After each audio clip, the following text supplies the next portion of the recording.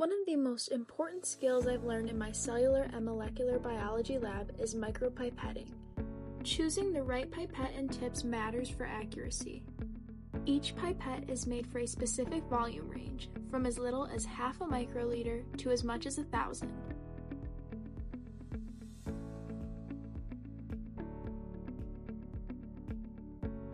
Learning how to adjust the dial and set the correct volume was one of the first steps. At first, even holding the pipette correctly took practice.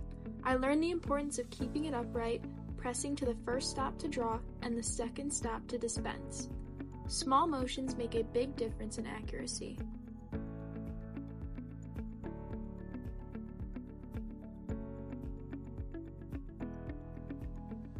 Once I understood the technique, I applied it in our yeast experiments, preparing cuvettes for optical density readings and ensuring samples were well mixed before measurement.